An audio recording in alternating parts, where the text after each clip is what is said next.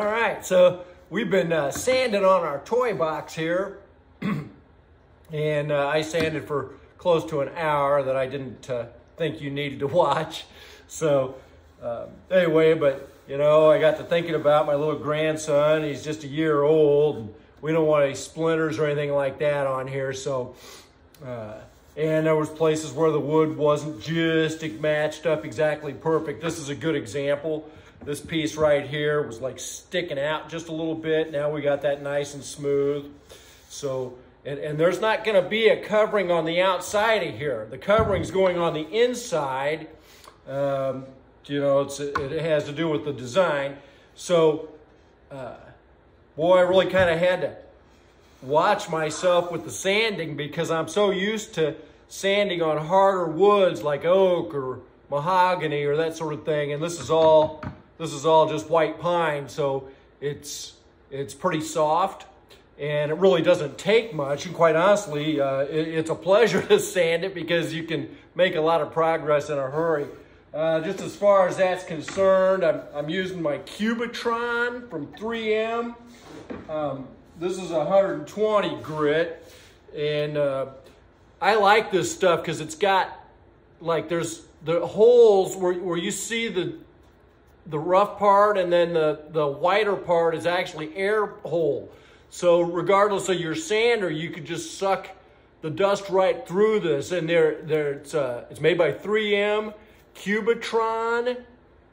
I just love this stuff, so I can't recommend that enough. And I'm not getting paid to say that. It's just something that I've discovered that I like. So use that if you like. Now, the next thing is we're gonna have to go ahead and assemble this. And I'm gonna use some bronze screws, which I think will look pretty cool, but I'm gonna countersink them. So when I come to put these edges on here, obviously we just have it clamped right now, but I'm gonna countersink into here and then screw in there to get these pieces tied all together. And at that point, we should be able to cut our bottom piece, which we had refrained from doing because we weren't sure if the dimensions in the plan were going to be the exact right amount by the time we actually got this all together.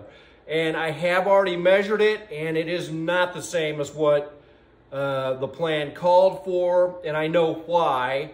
If you remember earlier in the video, these pieces on the end, these ones here, I don't know what you can see, those called for 1 3/4, and we didn't have that size lumber. These are 1 1/2. So the result of that is that we are actually a 1/2 inch shorter on the end. So if you do this project, I would recommend, you know, if you can get the right lumber for it, fine. Or if you feel like ripping down 1 3/4 inch stuff, you know, to get to it, you could do that. I just didn't think it was necessary. But the point is, don't cut your bottom out until you're ready to go. The other thing that they call to do is to insert the bottom. Obviously this is the top, but they talk about putting the bottom in the inside of it. I'm not going to do that either. I'm going to put it flush on the bottom and all the way out to the edges of these boards, and then we'll just screw from the bottom up into this to hold it on, and it should be plenty strong. So I do remember as a kid having a toy box, and it was some production thing, but the bottom failed and it sagged, and there was always that idea of how can we get that bottom back in there. If I would ever hear that story about this, first of all, I'd be surprised, but we could reinforce the bottom if we wanted to. But this plywood we've got is 3/4 inch, and for no bigger than this is, that's super strong. So anyway, I'm gonna shut up and start countersinking some holes so that we can get these 4 sides tagged together. Okay, so like I said, I'm gonna use bronze screws. Now I've got some number 8, 1 1/2, And this is 3/4 inch. So if I'm coming through there, that's going to be into here another 3/4 inch. So that should be plenty. Plus it's going to be countersunk. I've got a countersink bit, and I've got it adjusted so that it's pretty much the length of the screw. Now, I don't have it to where it's the full depth of the screw because I want the end of that screw to be able to bite into something. And being that this is pine, we're not going to run any risk of stripping or splitting that wood. That's going to get us all but about, 1/8 of an inch, maybe 1/4 inch in the end. So that's good. And I got my bit. So the only other thing now is we got to make sure these are exactly where we want them when we go to put these in here. Now this corner I'm really happy with, at least at the top. The other thing I don't want to do is I don't want to drill into the pocket screw. So there's a pocket screw going that way into this piece. So I'm going to come down just a little bit because I don't have to be on line with this piece of wood over here. I just have to get this corner together with this piece here. So I'm going to come down just a little bit, center that.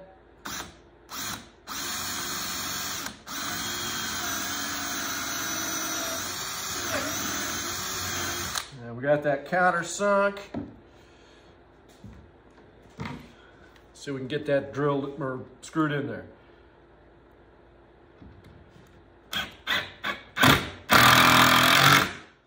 That's what I'm talking about. That's exactly how I want that to go. Yeah, this clamp's holding that really nicely. We're just going to go ahead and do another one down here.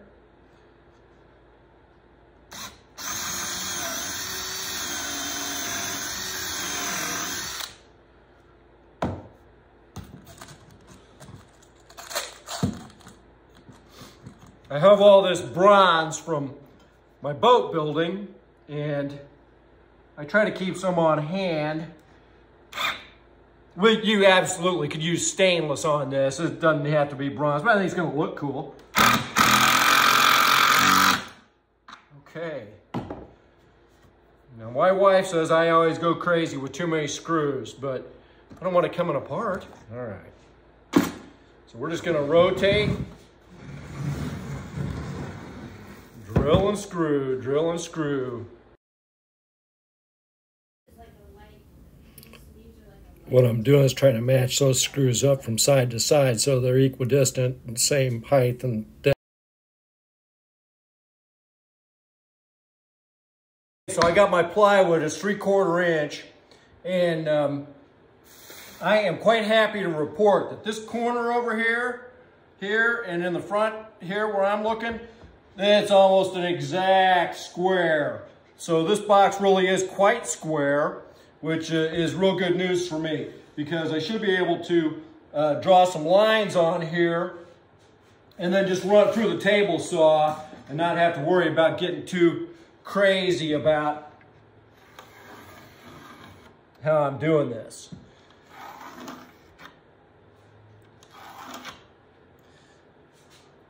Yeah, I'm pretty happy with that.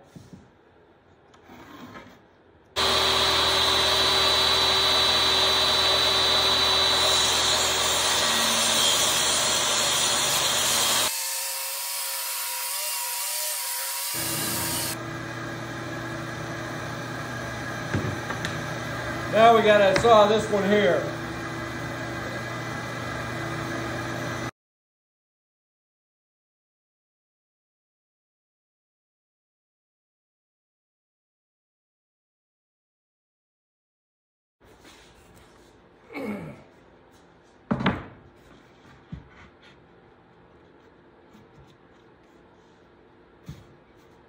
I'm pretty happy with that. Oh yeah. Okay, so we're just gonna flip that over and then we're gonna put that on that battery.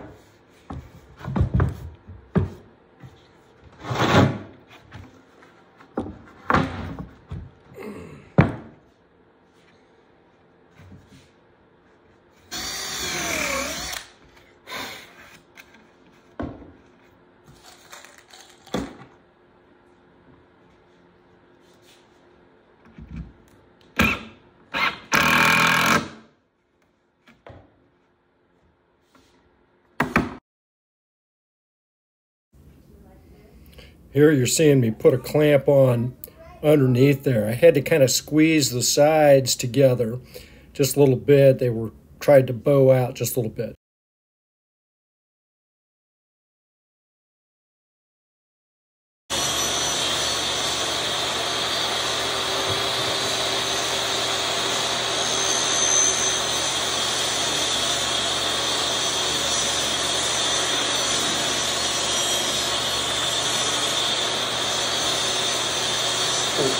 Works saw. It's real lightweight. It's perfect for something like this. Just got to get right in here. We got a mark there. Well, all we got to do is just get up to here. So this was great.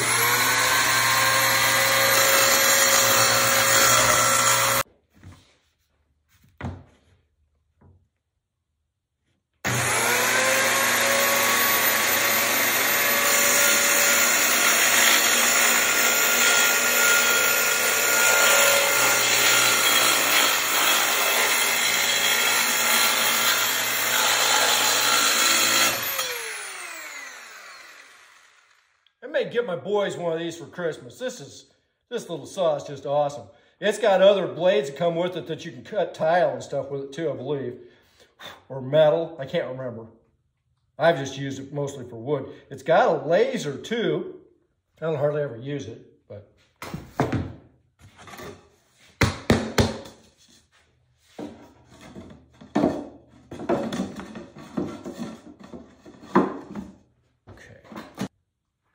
You know, if I was smart, I'd lay that down. Might be easier. Don't have the glue running all over the place. Yeah.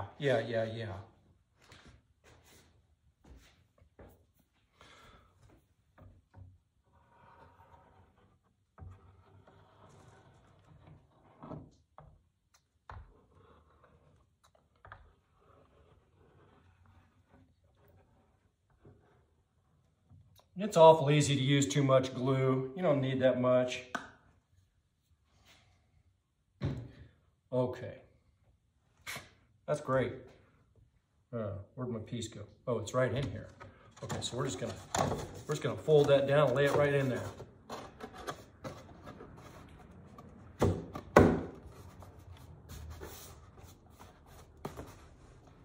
Cool.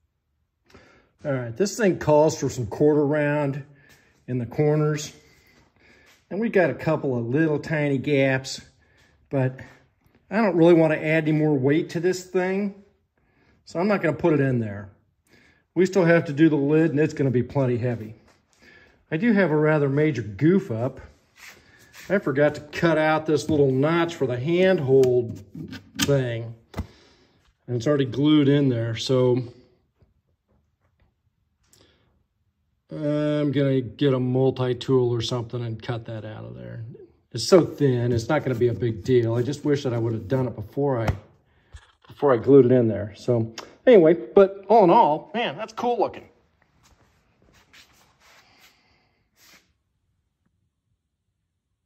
See if we can fix this screw up.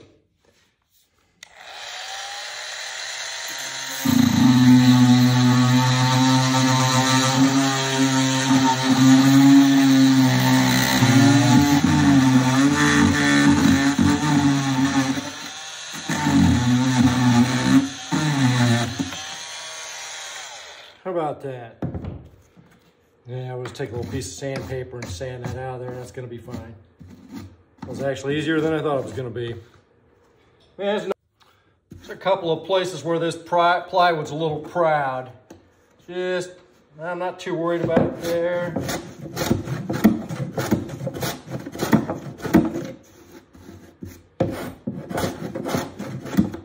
But over here, we gotta have to take off some of that.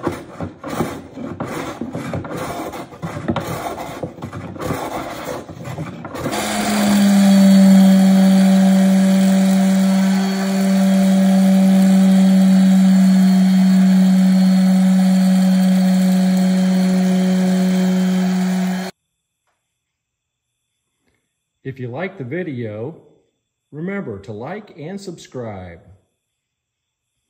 We'll see you next time.